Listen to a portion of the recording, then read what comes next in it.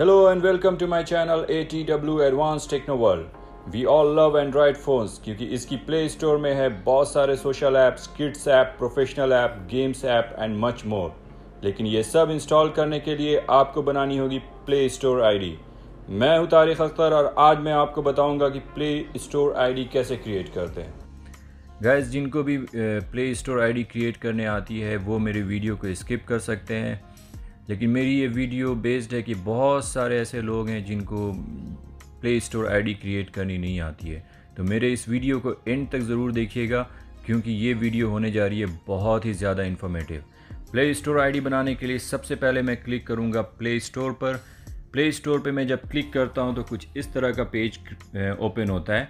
मैं sign in पे click करता हूँ तो मुझे ये पेज ओपन होगा। यहाँ पे मैं क्रिएट अकाउंट में जाऊँगा। क्रिएट अकाउंट में यहाँ पर दो ऑप्शन आएगा, फॉर माई सेल्फ पर्सनल और फॉर माई चाइल्ड। अगर मैं अपने बच्चों के लिए प्ले स्टोर की आईडी क्रिएट कर रहा हूँ तो फॉर माई चाइल्ड कर दूँगा। मैं फॉर माई सेल्फ करता हूँ। यहाँ पर मैं नाम इंटर करता हूँ Arif, last name Akhtar. Next को क्लिक करता हूँ।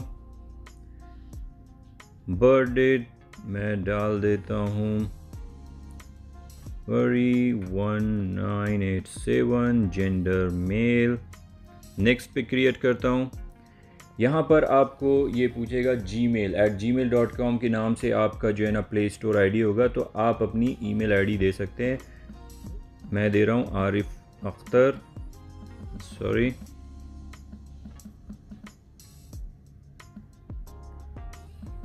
562। तो आप इस तरह का अगर यूनिक देंगे तो आपका नाम ईमेल आईडी आसानी से क्रिएट हो जाता है। मैं नेक्स्ट को क्रिएट करता हूँ। जी हाँ, ये आईडी अवेलेबल थी। मैं एक पासवर्ड डाल देता हूँ। आपका पासवर्ड कैरेक्टर में होना चाहिए, सिंबल, लेटर और न्यूमेरिक।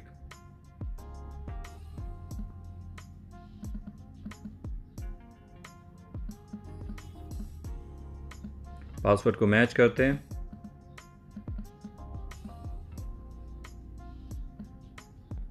आप यहाँ से अपने पासवर्ड को शो भी कर सकते हैं।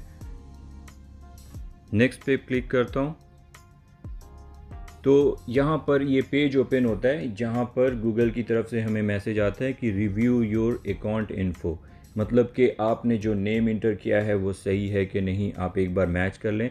तो ये सही है, आरिफ अख्तर 41562@gmail.com। मैं नेक्स्ट पे क्लिक करता हूँ तो मुझे ये टर्म एंड कंडीशन की पेज ओपन होती है। मैं उसको एग्री करता हूँ। ये थोड़ी सी टाइम लेती है, कीप पेशेंस। यहाँ पर ये पेज ओपन होता है एक्सेप्ट का, मैं एक्सेप्ट करता हूँ। तो ये मेरी प्ले स्टोर की आईडी क्रिएट हो गई है। मैं यहाँ पर अब आरिफ अख्तर के नाम से, यहाँ पर देखें ये जो सिंबल आ रहा है राइट हैंड साइड पे टॉप पे, मैं साइन इन हूँ। यहाँ पर जाकर आप अपने ऐप्स को जो भी आपने इंस्टॉल करनी है, यहाँ पर सर्च का ऑप्शन है, सर्च कर सकते हैं। जो भी गेम या जो भी आपको एप्लीकेशन यहाँ पर इंस्टॉल करनी है वो आप यहाँ से इंस्टॉल कर सकते हैं। तो गाइस, देखा कितना क्विक और कितना आसान तरीका है प्ले स्टोर आईडी को क्रिएट करने का। यही प्ले स्टोर आईडी आपकी जीमेल आईडी है जिसे आप अपने पर्सनल, प्रोफेशनल, यूट्यूब, गूगल के किसी भी ऐप या सर्विस के लिए यूज़ कर सकते हैं। मैंने जीमेल आईडी कैसे बनाने पर अलग से वीडियो बनाई है जिसका लिंक आपको डिस्क्रिप्शन में मिल जाएगा।